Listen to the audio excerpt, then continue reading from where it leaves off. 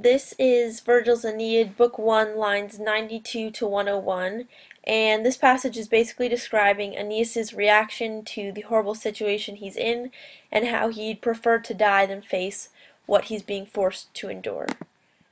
So the passage starts off with, "At once the limbs of Aeneas, so membra Aenei, were relaxed with cold.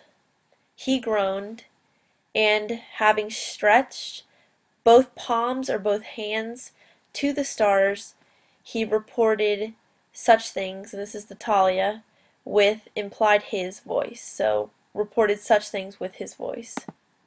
And then the quote, Aeneas' quote begins with, "3 times and 4 times blessed," and then there's an implied are. So blessed are who or whoever before the faces of your fathers it befell to encounter, and then death is implied, so it befell to encounter death beneath the high walls of Troy.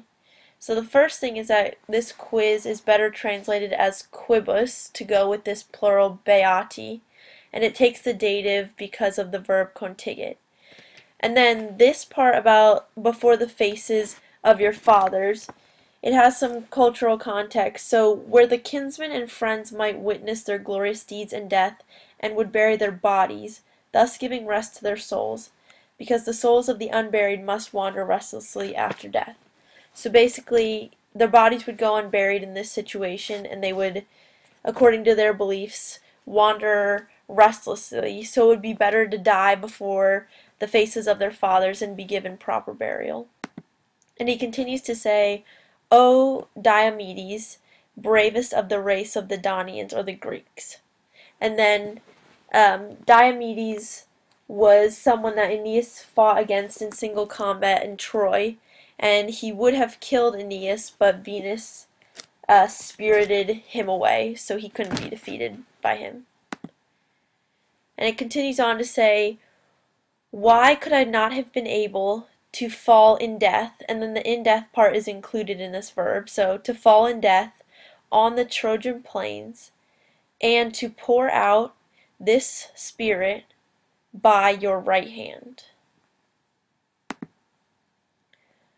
And then this part is all describing the Trojan plains mentioned right here. So where savage Hector lay by the weapon of Achilles, where huge Sarpedon, and then the implied lay continues here, so where the huge Sarpedon lay, where the Simois river rolled, and that's going down here to the bottom, so where the Simois river rolled, so many shields and helmets and brave bodies of heroes or of men having been snatched up under its waves."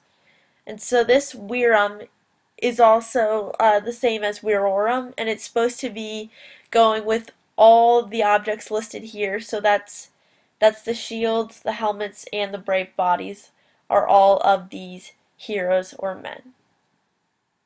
And then the final note is just about these 3 ubis that are kind of make a list. And this is an anaphora that just basically highlights his description of the location.